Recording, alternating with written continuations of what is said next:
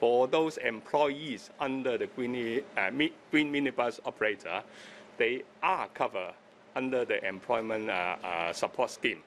Because for green minibus operation, there is an employer and they are employees.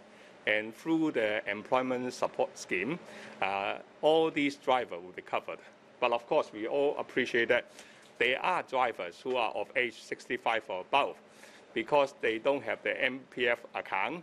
And therefore, I understand from the Secretary for Labour and Welfare that he will look into alternatives as to how to offer support to these green minibus drivers who are of age 65 or above.